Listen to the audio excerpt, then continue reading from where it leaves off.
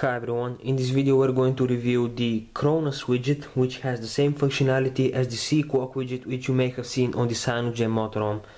Now this widget requires to have Android 4.1 and up, so unfortunately for ice cream sandwich users, gingerbread users and below, this widget is not available. So this widget has a clock, a calendar and weather information combined in one. So let's take a look.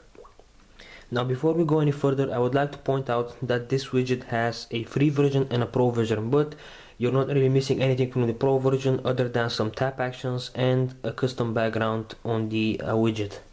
So you can use this widget on your home screen and you can also use it on your work screen, but if you want to use it on your work screen you need to have Android 4.2 and above. So its settings menu is really simple. Now as you can see, you basically have 4 tabs here for settings and a checkmark option here whenever you want to save the settings. So let us start off by checking out the clock and alarm options here.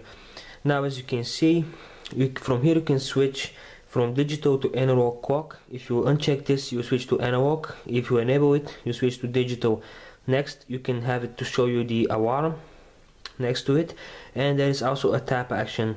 Now with this, when you tap on the clock, you can make it do an action, because currently at the moment it doesn't do anything. So actually, before we go into detail about all of these widgets here, I'm just gonna spawn it to my home screen just to show you guys how it looks.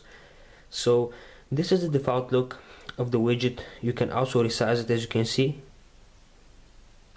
You need to have it resized if you want to have the calendar information appear on the bottom. Anyways, I'm just gonna leave it like this. Now as you can see, quite a simple and nice looking widget. You've got the time at the top, the weather information, and you can also have the calendar information at the bottom.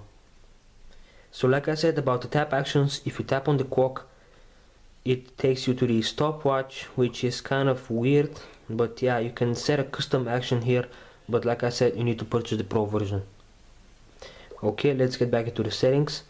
Let's head into clock and alarm. And so yeah, these are the general settings, and these are kind of like the customization settings here.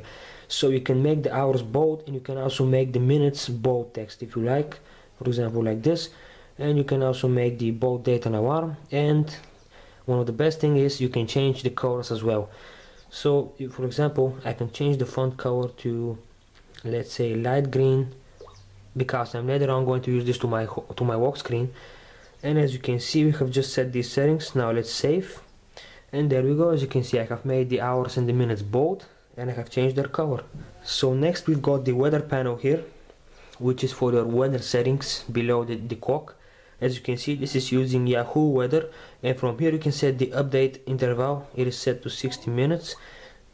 You can also use a custom location in case it made a mistake about your location. Currently it is showing my accurate location, but if it has, you can just enable use custom location, and you can type in the city, state or country. And once again, we've got a tap action, which you can make it do whatever you want when you tap on the weather. Once again, this is a pro feature, as you can see, because currently if you tap on the weather, nothing happens. As you can see, you can only do this if you have the pro version.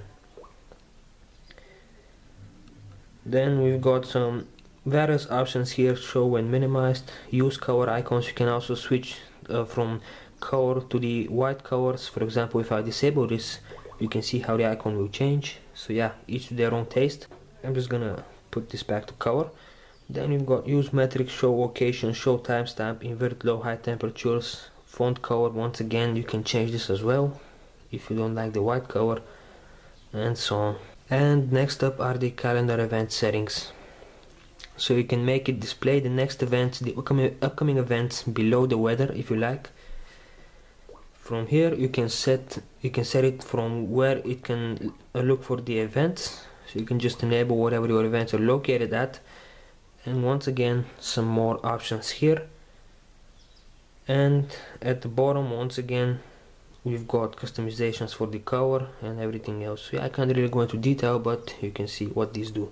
So once we have set the calendar events, you might be wondering what they look like. So let's do that now. As you can see, it shows me an event here. If you have plenty more events, they'll show up even more to the bottom. And lastly, we've got a general appearance option here, which just has one setting, which is for the widget background. Like I said earlier, this is a pro version feature. Currently it's set to transparent, and in my opinion transparent is enough, but if you have a different taste you can change the background to whatever you want, but that would require you to purchase the Pro version.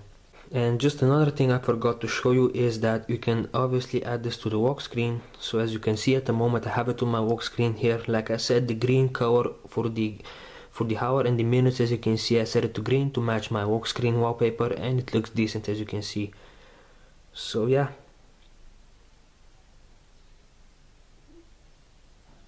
You can also expand this, like I said, if you want to have the calendar events to appear like this.